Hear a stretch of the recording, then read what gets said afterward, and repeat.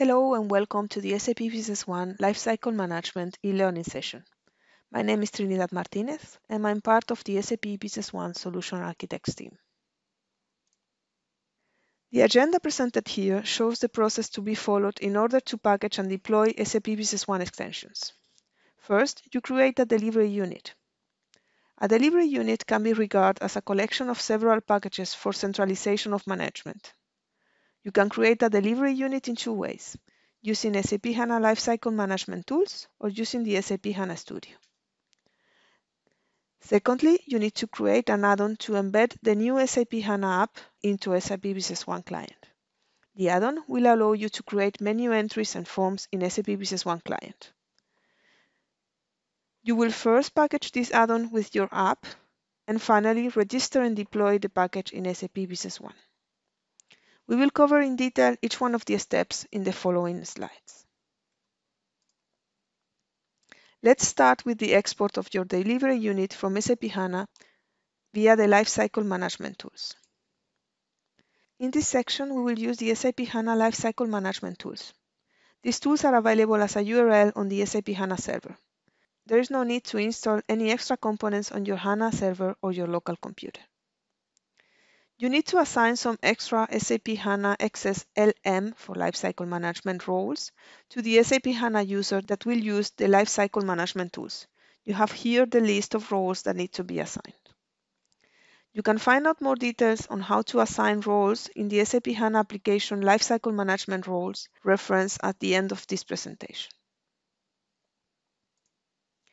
Once in the Lifecycle Management tools, select the Delivery Units tile. Press the Create button to create a new delivery unit and fill at least the mandatory field name. We recommend you to use your namespace as a prefix of the delivery unit name. You can provide also a version, the description, and the responsible person for these package details. Then press Create. Once the delivery unit is created, you can select it from the list on the left side of the screen. Press the button Assign on the Assign Package section of your delivery unit in order to select the package collection you want to deliver as part of your application. If you check the Select Sub-Packages, all sub-packages inside the selected package will be part of the delivery unit. Press Export to generate your delivery unit file. Keep the default file format proposed corresponding to your current SAP HANA version. If required, you can change the file format. You can find out all details on the different file formats in the attached note 1984354. The provided PDF attached to this presentation explains how to export the delivery unit from SAP HANA via SAP HANA Studio. We will skip this section in this presentation as we recommend to use the SAP HANA Web Workbench as the new set of tools that will be continued in upcoming SAP HANA releases. In order to be able to open the SAP HANA XSC app into the SAP Business One client, you need to create a SAP Business One add-on as a UI container for the SAP HANA XSC app. The UI API add-on will act as a container to accommodate any web application in SAP Business One Client, whether it is a web app that runs in the XS engine of SAP HANA or any other web application. To save you having to develop the UI API add-on, you can download a free tool that will create the add-on for you. To access the tool, follow the link provided here pointing to the SAP community. The tool will create the menu entry in the SAP Business One menu and the necessary forms.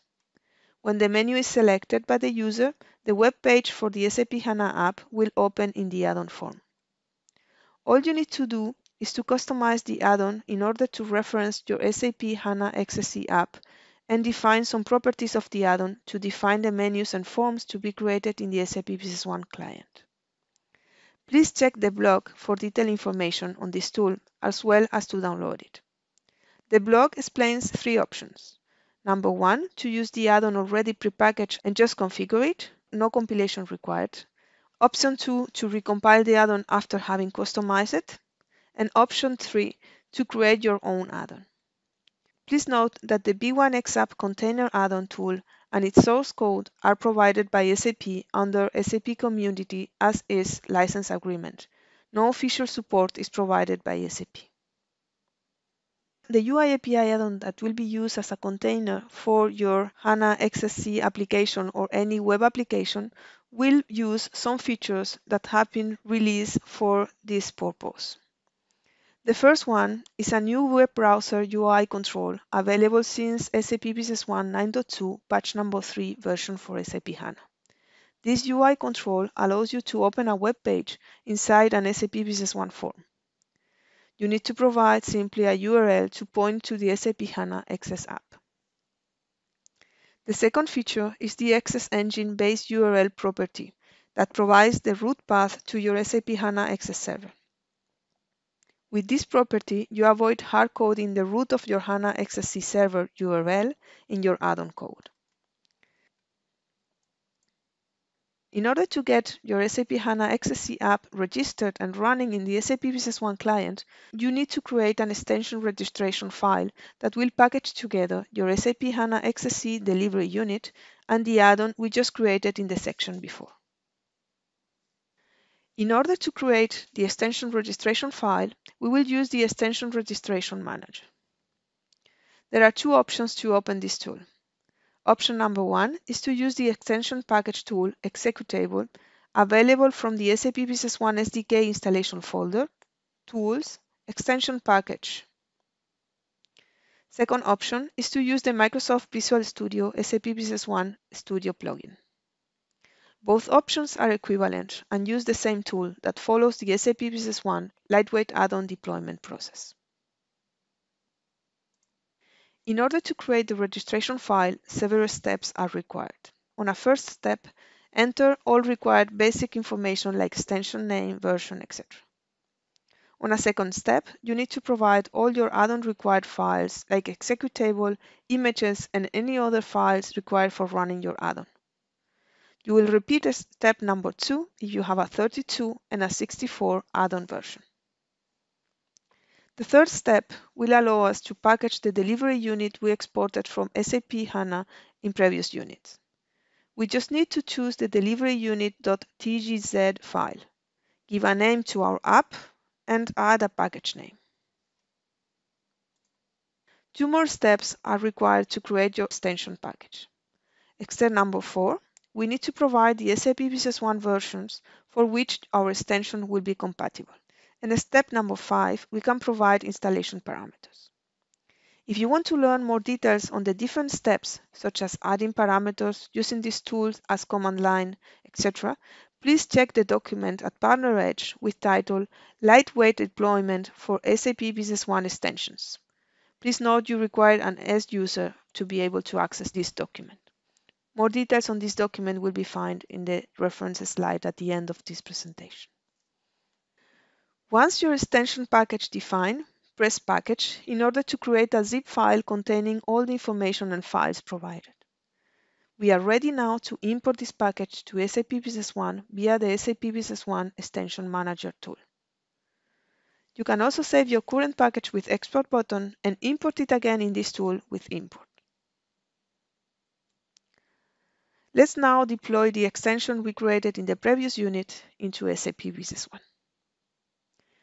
In order to get the extension deployed into SAP Business One, we will use the SAP Business One Extension Manager. To access this tool, go to the SAP Business One Client, Administration, Add-ons, Add-on Administration menu. On the Add-on Administration form, click on the Manage Extensions for Lightweight Deployment link at the bottom of the form. The SAP Business One Extension Manager tool opens in a browser. You first need to log in with the B1 site user credentials. The list of already deployed lightweight extensions will be shown. You can also directly access this tool with the URL provided on this slide. In the SAP Business One Extension Manager tool, press Import. Browse to the extension registration zip file we created in the previous section and press Upload. Specify any parameters required to run the new app and press Finish. You will get the extension successfully imported message as a result. Once the extension package imported, we can proceed to the assignment of our extension to the different SAP Business One company databases. You can run the company assignment wizard directly from the import wizard using the link on the results message, or you can go to the company assignment tab to run the wizard. We can select one company database at a time. You can also define the default startup mode for the app: manual, automatic, mandatory, or disable. This determines how the extension is launched for all users that are connected to the assigned company. You have the option to select a different startup mode on a per user basis. After you press Finish, the deployment is complete. Users can now consume the app in SAP Business One. In this slide, you can find out some useful links that provide extra details on the SAP HANA Delivery Unit and Lifecycle management concepts. We have now completed the SAP Business One Lifecycle Management e-learning session. I hope you have enjoyed this presentation and you are motivated to continue with the following e-learning sessions. Thank you for participating and goodbye.